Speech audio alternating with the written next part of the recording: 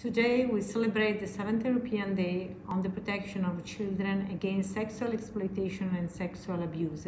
We celebrate it also this year with the awareness that the pandemic emergency we faced and are still facing has created new inequalities and worsened the already existing ones, while exacerbating violence and abuse against children that is unfortunately thriving in children's anxiety and loneliness.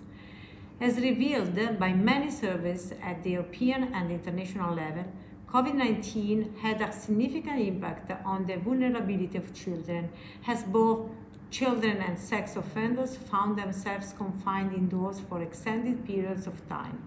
In many countries, the quantity of online child sexual abuse material and access to it have increased, as well as the perpetration of online sexual abuse offenses.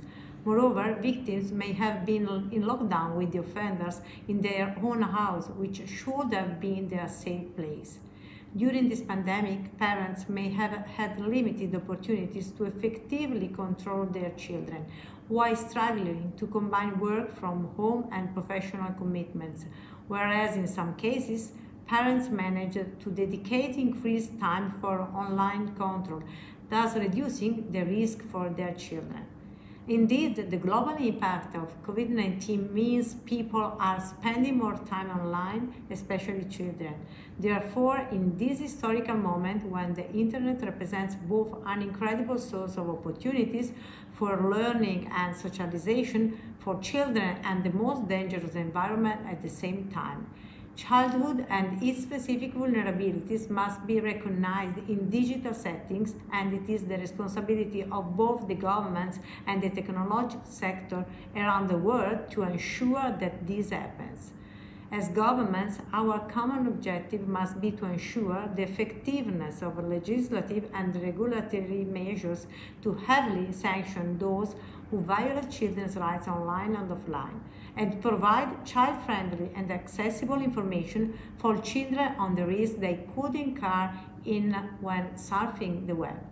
Special support should also be provided for children who have been affected by online and offline violence, exploitation or abuse with a child-centered approach. Child-friendly information should also be provided on the mechanism children could use to report concerns about harmful content, violence and abuse, and to make complaints across all industry and government sectors, including social media, technology companies, and internet service providers. Child sexual exploitation and sexual abuse is the most heinous negation of children's dignity and the most reprehensible violation of their human rights. It is therefore our responsibility, both as adults and governments, to listen to our children, to give them voice and hope, and ensure the full recognition and protection of their rights. This is what Italy is committed to do and will continue to do, in line with the Lanzarote Convention, in collaboration with the Council of Europe and its other member states, as well as with the precious help of civil society organizations, because preventing and combating child sexual exploitation and sexual abuse must always be our common priority. Protecting children's rights is the only way we have to build the communities of tomorrow, and we will manage to do that only if we do it together. So thank you very much for your attention.